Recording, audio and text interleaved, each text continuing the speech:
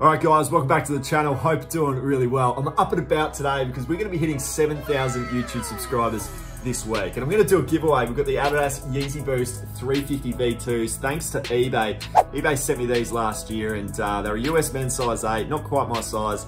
I figured I'd pass them on to one of you guys for showing your support of the channel. So to enter the draw to win the Yeezys, all you need to do is comment the word genius down below in this video, like the video and subscribe to the channel if you haven't done so already. You're gonna have to do that for the 3 videos that I published this week, Tuesday, Thursday and Sunday. So if you can do that, you'll be in the draw to win the Adidas Yeezy Boost 350s. So really sick pair of shoes. Thanks so much for your support, guys. Let's get into the video. Massive episode ahead. Hope you're looking forward to it. We're gonna do a few things today. I'm gonna jump into the weekend sales that have come through. I'm gonna show you these numbers in just a second. And we're also gonna jump into the February numbers as well. I wanna show you what 10 listings a day can actually achieve for your own reselling business if you can stick with it. Consistency pays, guys. All right, let's jump into it. Let's pull the numbers up. 22 items have sold over the weekend period. Total revenue of $807. Take out fees, post cost of goods. Guys, $377 we made selling stuff on eBay. It still blows my mind every single day. Let's go jump into the first category. I'll show you what sold. Let's have a look at the DVDs. We had a total of 7 sales come through in the media section, $200 worth of revenue, and that works out to an average sale price of $28. Let's kick it over here with Mr. Bill Cosby. The entire collection here, an absolutely ripping item to be finding in the thrift. Paid the $15 for it, sold it for 80 bucks. So that one's just a big win. The Crocodile Hunter, Steve Irwin. Finding Steve in the thrift is always a good day. Picked him up on Thursday's Trip to the Thrift episode. $1 each I've paid. We got a $22.50 sale price. So that one's just a big win. Any form of Steve Irwin's going to do well. Duck Dynasty, seasons 5, 6, and 7. This one was a cracker as well. Found it for $1 a piece. Sold it for 20 bucks within a few days. Mr. Ziggy Stardust and the Spiders from Mars. This one was $1 in the thrift, sold it for $18.50. Matthew McConaughey as well for Lone Star. That one sold for $12.50. And then we've got a couple of Ratchet and Clank video game series games here. So the PS3, A Crack in Time. That one sold for $28. And then we've got Gladiator as well. That one there sold for $18. So guys, I'm really stoked about this. A $28 average sale price in media. Very, very surprising from when I first started sourcing to think that you can get this top dollar for these sorts of items. But before we move on though, guys, I do just really want to quickly show you the postage as to how I send out my media. It's probably the question that I get asked the most on my Instagram and my YouTube. If we start with the single discs, just the standalone DVDs, every single day of the week, I'm using one of these, the Australia Post tracked envelope. And you could go a little bit cheaper and not have it with tracking. There are just plain envelopes out there, but I just like to provide tracking with every single sale. So my single DVDs, my single video game sales, they go into this guy right here. And then say it's multiple. So say it's 2 to 5 DVDs, for instance. That I'm always going to put into a small flat rate satchel from Australia Post. And here's a perfect example here with Steve. So I just want to limit the movement that you're going to get in transit. So I'm going to put a light film of bubble wrap around this one here, and I'm just going to slide it into the satchel. That's it. So very, very simple. You can get up to 5 DVDs into a small satchel. That one there should cost me $7.50. And then the big guys, the box sets like Bill Cosby that we've just sold today. I've played a bit of arts and crafts this morning, and I've just cut a box that's perfectly fit for Mr. Cosby to go into here. So you could put a light film of bubble wrap around it. In this case, it's so compact that I just don't think there'll be any issues with the postage of this one. So I've just slid him in there perfectly and he'll go off completely fine. So I always like to box the box sets, if that makes sense. And then we'll do the satchel as well for the multiples, and then we'll do the envelope for the singles. So hopefully that answers that question. We had one sale in the hat section come through, so I was really stoked to get it. We actually had this Brixton hat, so sold for $34.95. So a really good sale price here. It's typically the way that I'm doing my hats. I was actually wearing this one for a little bit, so I am disappointed to see it go. But Brixton's a great brand. Hats are a good category to be selling. $34.95 off a $4 purchase in the thrift. Thought that was pretty good. As for the shoe category, we just had the one sale come through this weekend. It was pretty good Monday to Friday, and then things just slowed up Saturday, Sunday. But this one did come through, a pair of head ski boots. I actually didn't know what size it was for a very long time, and I only got around to listing it up over the Christmas period. So it's taken about 6 weeks to sell. We got an $80 sale price for it, which I think is pretty good when I bought it for $10 in a thrift store. Whenever I see these shoes, I'm always looking for around about the $80 to $100 worth of resale value. So I'm not surprised that that's what we're able to get for this one here. Postage, it's always a concern for most people with big, large, heavy items, but that one should move for about $20 worth of postage. So 10 into 80 with 20 bucks postage, I thought was good. Now, as for the clothing, we've done okay. I've had 4 sales come through here. A pair of track pants, 2 pairs of shorts, a pair of jeans. The Wrangler Stretch, these are the Texas Stretch. We've got 35 bucks on those ones there, which, look, I thought was okay. I haven't done a hell of a lot of denim sales of late, so to get that one for 35 was good. A pair of very old basketball shorts. The brand is And1. I sold it for 25 bucks. I probably wouldn't buy that one again.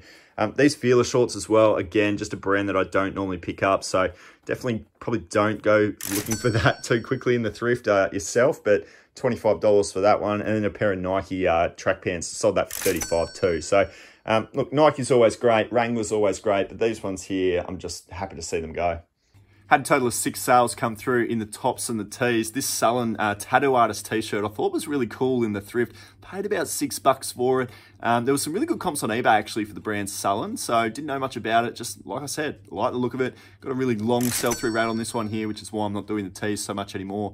A $25 sale price on that one there. Another one that's sat in my store for over a year now, this Apple t-shirt that I found in the thrift for $5. Got it done for $30. I did have it priced up a little bit higher than that. Again, a best offer got the job done. So make sure you are doing your best offers, guys.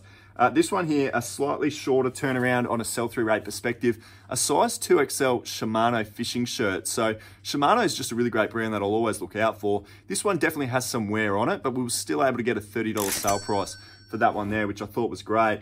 Here was a double sale, which is always good from the sense of the postage cost. I've got 2 t-shirts done for the Golden State Warriors. Kevin Durant, so there it is there, just a training tee, nothing fancy about it, Durant on the back.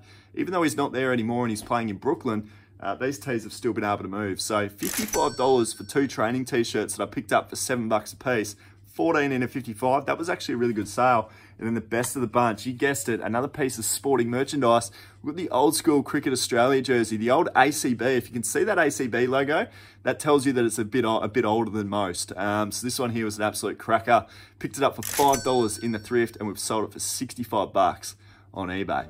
So there you go, guys, 22 items that sold over the weekend. Hopefully you can go out and find a few of those yourself. I did want to break down my numbers for the entire month of February. Now that we've wrapped up the month, I thought I'd go through the numbers just to show you what listing up 10 items every single day can do for your own reselling business if you think you can get to that level. So we're going to jump into it now. I'm going to show you these numbers, and the first thing we're going to look at is the gross revenue. And if we pull that table up, you'll see that I've been able to sell 209 items, and I've listed 290. So the sell-through rate there is about 75%, which is really brilliant. I want to aim for 65%, so we're well overs in that regard. Total revenue of $8,171, which was an average sale price of pretty much where I want it to be, $39.10, and I'm shooting for 40 bucks. So I was pretty happy with that one. And then the cost of goods that we had go on to sell was $1,225. So a profit margin, when you take out fees, postage, cost of goods, all the rest of it, we're working on about 45% of the money that I bring in. And I kind of use that figure when I'm doing my trip to the thrift and I'm saving for the USA holiday. It's anywhere between sort of 45 to 50% of a true take home off my 90-day total, for instance. So that's a good look at my gross revenue. If we have a look at the actual fees that you've got to pull out of it, there was $1,422 worth of eBay fees for the month. The postage cost as well worked out to $1,716. So my total fees that do need to come out of this game of eBay is $3,139. So the items purchased, when we take a look at the inventory, which is, I guess, another really big consideration, how much are you actually purchasing? Not so much of what's gone on to sell, but what are you actually forking out from a cash flow perspective? Well, I bought 248 items in the month of February. The gross purchase price was $1,772. So I'm pretty content with that because it's only about $7 per item. So that's why I guess the revenue is able to generate around that $40 average sale price, because I'm picking it up for $7 and I'm generally flipping it for about 40 bucks. I'm content with that. So inventory, not too bad. I would have liked to have bought a few more items because I don't really have too much of a death pile. So therefore, what I've been able to source is pretty much everything that I've been able to list, and I probably needed to find a few more items this month to get my average up to 15 listings a day, which is where I want it to be. So that could probably grow a little bit. I'd probably like to aim for 300 items every single month, but 248, I prefer to be picky and choosy rather than just taking any old item that I can get my hands on these days.